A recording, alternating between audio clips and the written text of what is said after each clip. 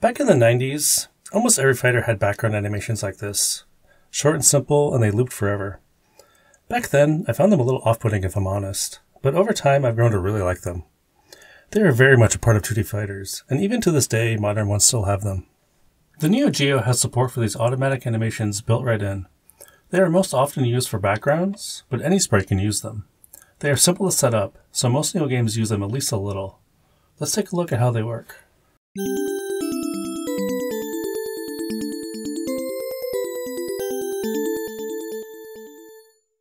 This topic was requested by a viewer. Got a topic you'd like me to cover? Let me know in the comments.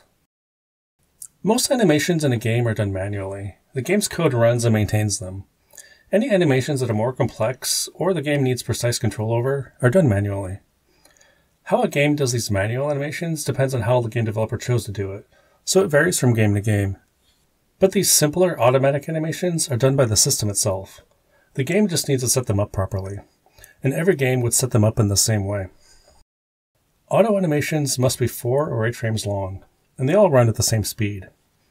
Every frame of the animation is on the screen for the same duration. These really are very basic animations. The game can decide how fast they run, from about 4 seconds per frame at the slowest setting, to about 16 milliseconds per frame at the fastest. Both of these extremes are pretty silly. Most games tend to go with about 80 to 100 milliseconds per frame. Older fighters sometimes make the animations run faster when you went around. Later fighters stopped doing this, as you gotta admit it's kinda cheesy. On the Neo Geo, Samurai Showdown 1 was the only game I could find that does this. Does anyone know of any others? And what is this guy in King of Fighters 96 even doing? Auto animations can be used for other things, often to give a stage more ambiance, such as these trees in Top Hunter, or this waterfall in Blue's Journey. Sometimes they are used for really little things, like the propellers on the airplanes here in Strikers 1945+. SNK vs. Capcom used auto animations extensively. With them disabled, most backgrounds are completely still. Blazing Stars Stage 2 background is partially done with auto animations. I really like this one. Coordinating the tiles moving across the screen and auto-animating them at the same time to pull this off had to be tricky. But the end result is great. I always found this background really impressive. Okay, but how does a game set them up? And how does the Neo Geo get involved? Only sprites can have auto-animations. If you missed my last video on how graphics work, I recommend giving it a watch first, as we'll be using some concepts from that video.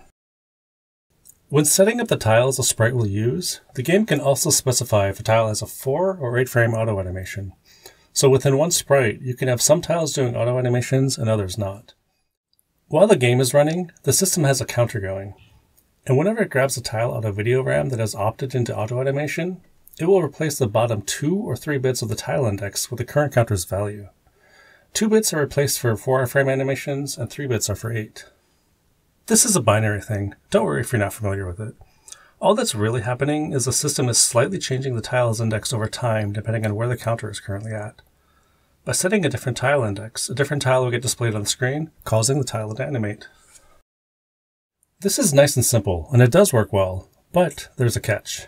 The way the system is manipulating the bits means the tile index will always end in 0 through 3 for 4 frame animations, or 0 through 7 for 8 frame ones. So when packing tiles into the C-ROM, tiles that do auto animation need to be placed in certain spots for them to work correctly. Here is a simple auto animation I created to help illustrate this. My graphics tool Sromcrom knows how to pack tiles correctly for auto animation. After running it and taking a look at the results in the tile viewer, we can see where the auto animation tiles ended up. All tiles for the first frame landed on an index that is a multiple of 4. And all tiles for the second frame landed on an index that is a multiple of 4 plus 1, and so on and so forth for the rest of the frames. Here is a real auto animation from Real Bout Fatal Fury. It's a bit harder to see, but it is placed in the same way. That's all the game needs to do. With all this set up, the sprites will animate on their own. The game controls how fast auto animations are ran by setting a value to the LSBC mode register. We're not going to get into what a register is, but just know it's a way the game and system can talk with each other. This value tells the system how long each frame should stay on the screen. There is only one global value, so all auto animations throughout the entire game all run at the same speed. But the game can change the speed of these animations whenever it wants. It can also turn the animations off entirely if it needs to. Now that you know how simple these animations are, It can be a little disappointing to see when a game chooses not to use them. Like Shock Troopers here, it would be nice if these trees moved around a bit in the breeze. Or Fight Fever. Why are these people perfectly still? Come on, Fight Fever. Sometimes games choose to do manual animation anyway. The crowd here in Sound Beach and Fatal Fury 1 are animated manually, while the crowd over here in Pow Pow Cafe used auto animations. Maybe they felt the Sound Beach crowd's movement couldn't fit into 4 or 8 frames? Just a guess. And games can use a mixture at times, like this awesome background in King of Fighters 94. So what are your favorite background animations from Neo Geo games? Let me know in the comments, because I'm sure I missed some good ones. Anyway, that's all for this one. Thanks for watching, and I'll see you next time.